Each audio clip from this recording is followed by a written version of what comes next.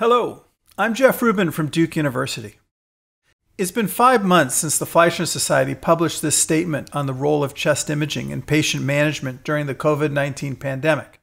And the good folks at the RSNA have asked if I would provide an update on related information that's been reported over the last 5 months and what we have learned as it might influence the application of these guidelines for patients with COVID-19. So as a quick review, if you haven't seen them, we published 3 scenarios that describe the use of imaging in COVID-19 based upon the condition of the patient and the degree of local community transmission. I'm not going to review these scenarios here, but I want to point out that every circled number represents a decision point where recommendations are provided. If they are not familiar, then I encourage you to review this open access manuscript at the website for the journal Radiology. A key message of the statement, which is as true today as it was 5 months ago, is that the critical determinants of the use of imaging relate to key questions such as how sick is the patient? Is there a change in the patient's health status since some prior benchmark? Do the patients have important comorbidities? What is the burden of disease in the community and thus the pretest probability for COVID-19? And is reverse transcriptase polymerase chain reaction or RT-PCR testing available for assessing COVID-19? Our main recommendations can be distilled into 3 points. First, imaging is not routinely indicated as a screening test for COVID-19 in asymptomatic individuals, nor is it indicated for patients with mild features of COVID unless they are at risk for disease progression. Secondly, imaging is indicated for patients with moderate to severe features of COVID-19 regardless of COVID-19 test results. And this is principally from the standpoint of stratifying patient risk, guiding triage, and assessing for diagnoses other than COVID-19 to explain the patient's presentation. And finally, third, for patients with COVID-19 and worsening respiratory status, imaging is indicated to guide advancing the acuity of care and assess for secondary diagnoses to explain clinical worsening. With that overview, I want to focus on results published over the 5 months since our early April 22 publication, which serve to both emphasize and refine the original recommendations. I will discuss 3 categories of interim developments. The first is the increasingly limited utility of imaging for establishing the diagnosis of COVID-19 as RT-PCR testing has become more widely available. Secondly, that the degree of severity of imaging findings as assessed by a radiologist or by a computer algorithm stratifies patients and associates both chest X-ray and CT findings with outcomes such as the need for hospitalization, endotracheal intubation, ICU admission, and even death. And finally, systemic thromboembolism has emerged as an important association with COVID-19 and is very important to be aware of. So let's take these in turn. But before we do that, I want to emphasize that with the exception of a single meta-analysis, the data that I'm going to share with you across 13 published studies all rely upon single center inputs, and that those single center inputs invariably are going to be heavily influenced by case availability and case selection, by the pretest probability of COVID-19 in the community at the time that the study was performed, by cultural determinants within that community or within that nation as to when in the disease course that patients seek medical care, and the quality and availability of PCR testing. For these reasons, the generalizability of any individual study can be limited, particularly when performed under conditions that differ from your practice environment. So let's begin by discussing COVID-19 diagnosis. And specifically with a meta-regression analysis led by Kim and published in Radiology, diagnostic performance of chest CT and RT-PCR results from 68 individual studies were aggregated by their 9 countries of origin, and the results are pretty striking. The x-axis associates the countries by COVID-19 prevalence based upon the positivity rate of COVID-19 testing in local communities. These values range from 1 to 38%, but please understand that these values are estimates of actual community prevalence and are influenced by local testing availability and use. Nevertheless, the results, as I mentioned, are quite striking. With respect to positive predictive value, which is the likelihood that the patient has COVID-19 given a positive CT or RT-PCR, the solid line corresponds to chest CT across these prevalence estimates and approaches a coin flip for a 38% community prevalence.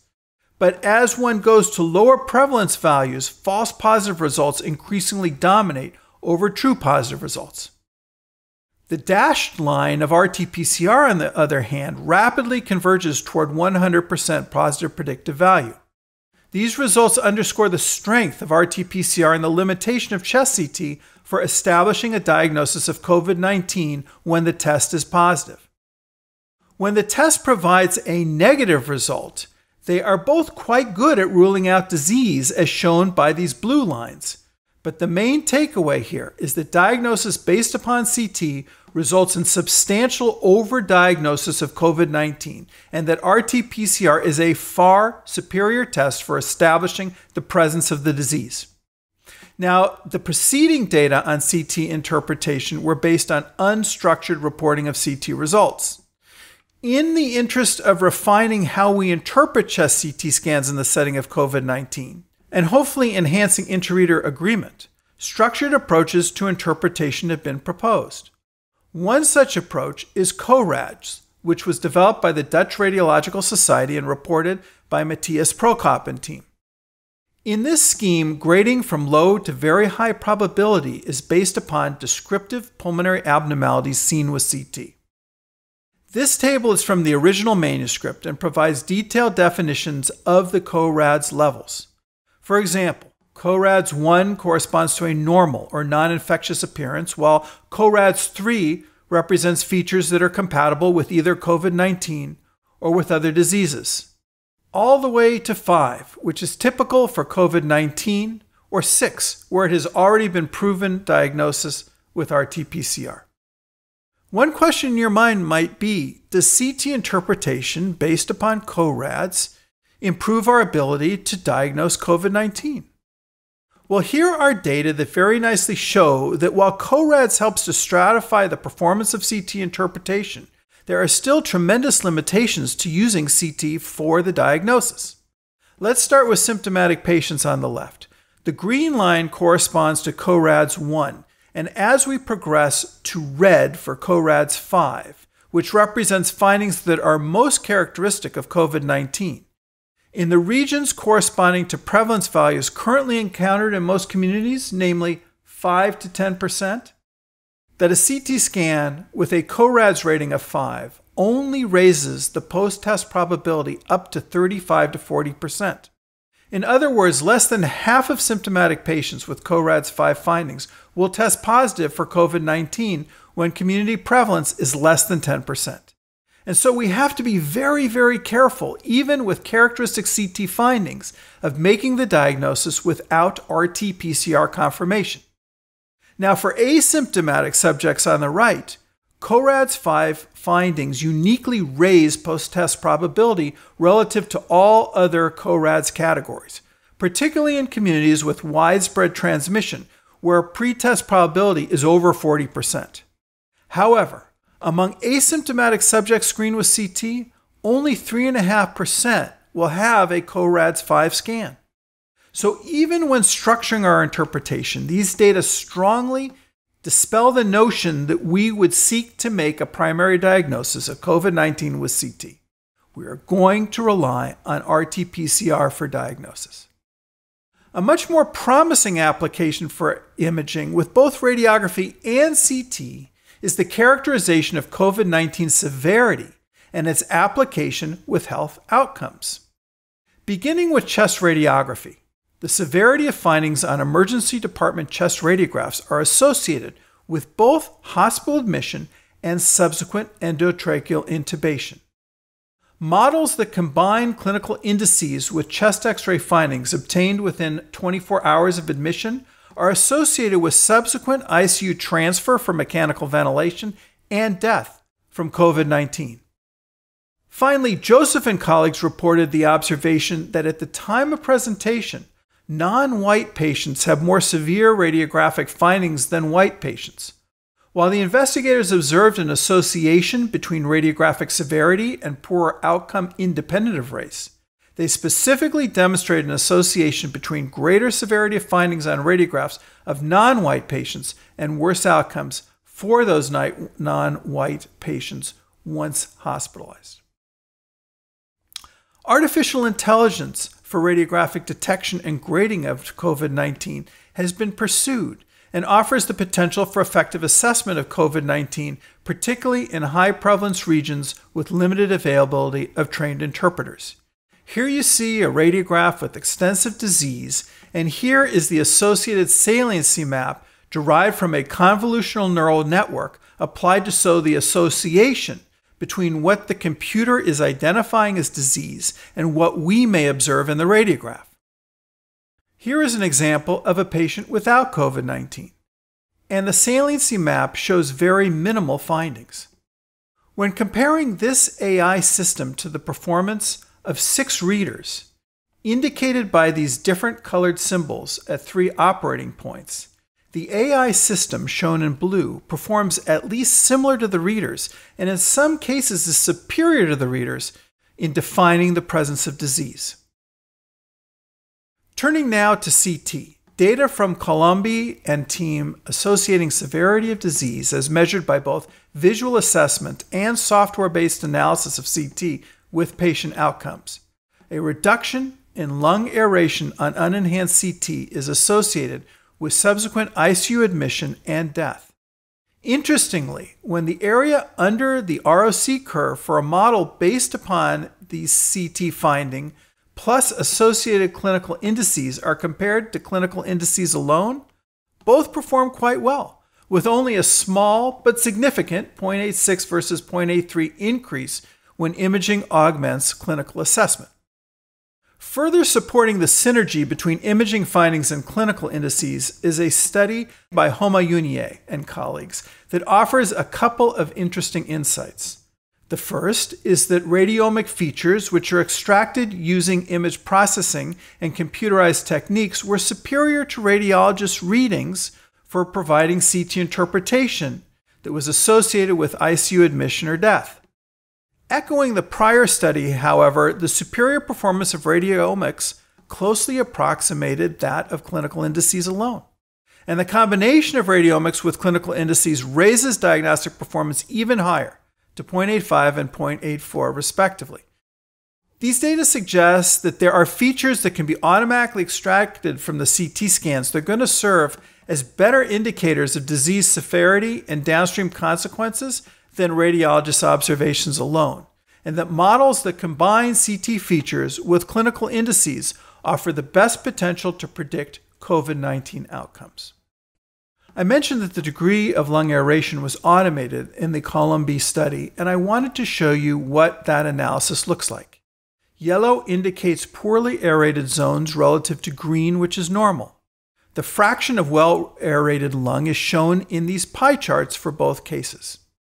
In another study from Siemens, varying degrees of lung opacity and severity scores are segmented and quantified on the right using a dense UNet, which is a type of convolutional neural network.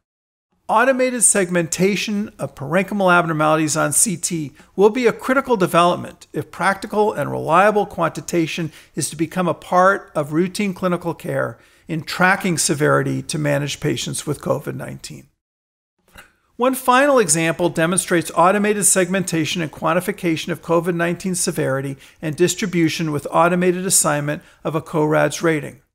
This CORADS AI has shown a very nice level of concordance with 8 independent observers, where weighted kappas of 0.60 for CORAD scores and 0.54 for CT severity scores underscore the agreement.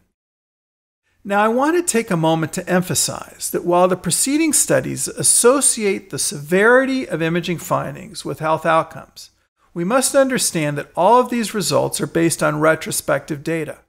Consequently, while they document an association between a future event and an imaging finding, they do not establish the predictability of an imaging test for a downstream outcome, which requires a prospectively constructed intervention trial that measures the use of imaging to impact healthcare and subsequently influence outcomes. Only then could we confidently state that imaging and the severity of findings on imaging can be used to manage patients in an evidence-based fashion for predicting downstream outcomes. The final area that I want to touch upon is the growing realization that systemic venous thromboembolism is a fundamental component of COVID-19. The 3 articles listed here report an incidence of venous thromboembolism that is between 22 and 37% for patients receiving contrast-enhanced chest CTs with a diagnosis of COVID-19. This is a very high prevalence indeed, between 1 in 4 and more than 1 in 3 subjects found to have pulmonary embolism. These images from Poyati and colleagues demonstrate the coexistence of COVID-19 pneumonia with thrombi in the pulmonary arteries.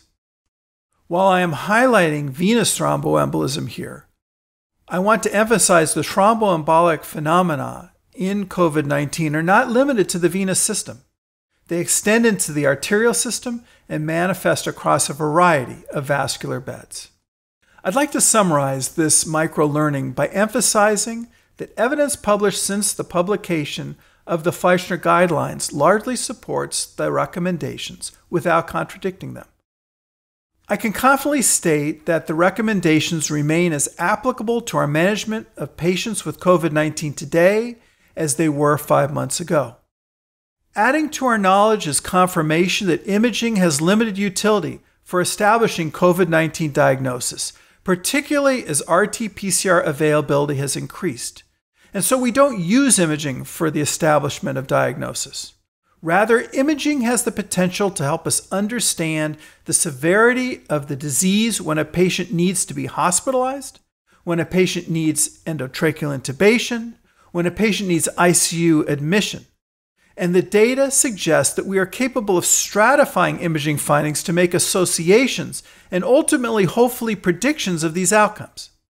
Fortunately, we're seeing computer-based techniques emerge to help facilitate our ability to assess severity in a consistent manner, to superior to what we might develop through standard visual assessment.